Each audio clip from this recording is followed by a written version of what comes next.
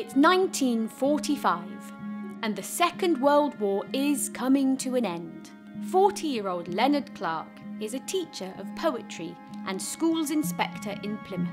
He's come back to the Forest of Dean, to his childhood playground of Chestnuts Wood. I remember the sadness I felt when I was last here. 6 years ago, the war clouds had gathered, my mother had died, and this, my beautiful woods had been destroyed. All those years ago in 1939, I faced so much unhappiness.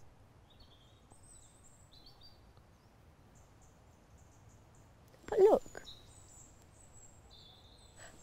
I see myself long before that, on a day in late summer.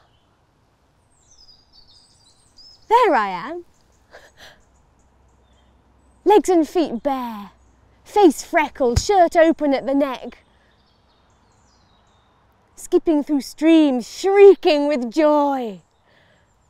As a boy, I used to imagine the ancient Britons crouching low, waiting for the Roman legions to cross the River Severn. I imagined Robin Hood here too, and William of Normandy hunting red deer. And of course, there were gnomes and fairies in my childhood fantasies. In the autumn, I used to meet the long timber wagons, rattling through the woods, scoring deep, squelchy ruts in the tracks, with the carters singing and the horses' harness jingling. I learnt the ways of the forest from the old Crown woodsmen, Frank Edwards, Sam Cowmeadow, Jack Fisher.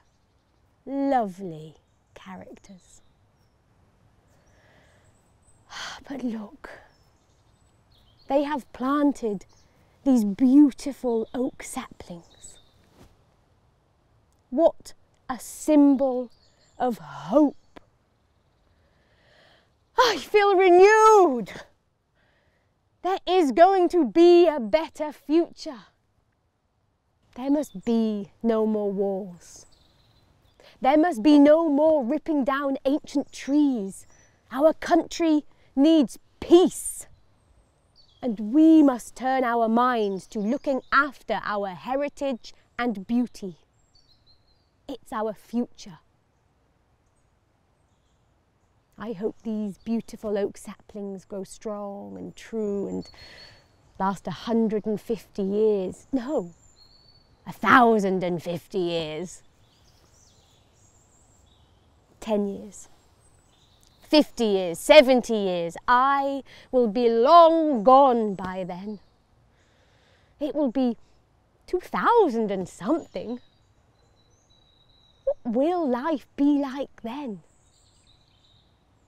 Will children still be playing in my woods?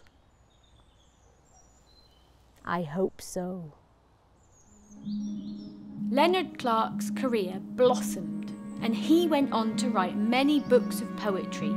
Several of them were for children. He never returned to live in the Forest of Dean, but continued to visit and write about it for the rest of his life.